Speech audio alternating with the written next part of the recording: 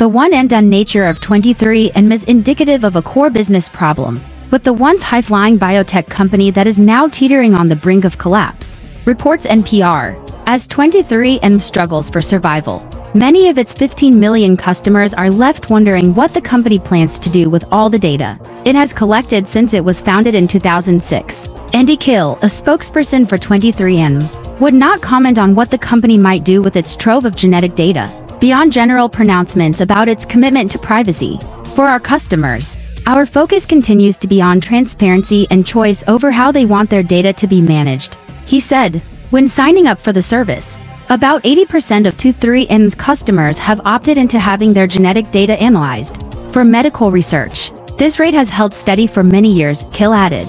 The company has an agreement with pharmaceutical giant GlaxoSmithKline, or GSK, that allows the drug maker to tap the tech company's customer data to develop new treatments for disease. Anya Prince, a law professor at the University of Iowa's College of Law who focuses on genetic privacy, said those worried about their sensitive DNA information may not realize just how few federal protections exist. For instance, the Health Insurance Portability and Accountability Act, also known as HIPAA, does not apply to 23andMe since it is a company outside of the healthcare realm. HIPAA does not protect data that's held by direct-to-consumer companies like 23andMe, she said.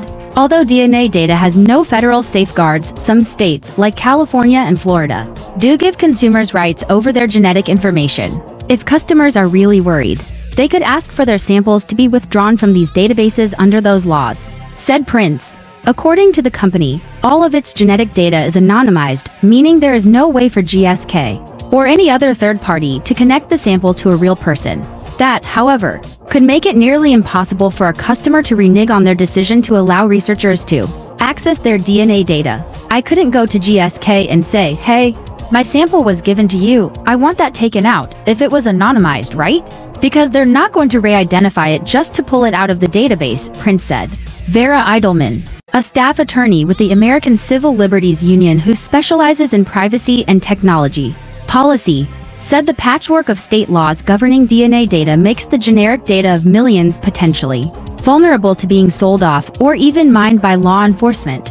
Having to rely on a private company's terms of service or bottom line to protect that kind of information is troubling, particularly given the level of interest we've seen from government actors in accessing such information during criminal investigations, Eidelman said. She points to how investigators used a genealogy website to identify the man known as the Golden State Killer, and how police honed in on an Idaho murder suspect by turning to similar databases of genetic profiles. This has happened without people's knowledge, much less their express consent, Eidelman said. Neither case relied on 23andMe, and spokesperson Kill said the company does not allow law enforcement to search its database. The company has, however, received subpoenas to access its genetic information. According to 23andMe's transparency report, authorities have sought genetic data on 15 individuals since 2015, but the company has resisted the requests and never produced data for investigators. We treat law enforcement inquiries, such as a valid subpoena or court order, with the utmost seriousness. We use all legal measures to resist any and all requests in order to protect our customers' privacy, Kill said. In a September filing to financial regulators, 23andMe CEO and Wojcicki wrote, I remain committed to our customers' privacy and pledge, meaning the company's rules, requiring consent for DNA to be used for research would remain in place, as well as allowing customers to delete their data. Wojcicki added that she is no longer considering offers to buy the company, after previously saying she was.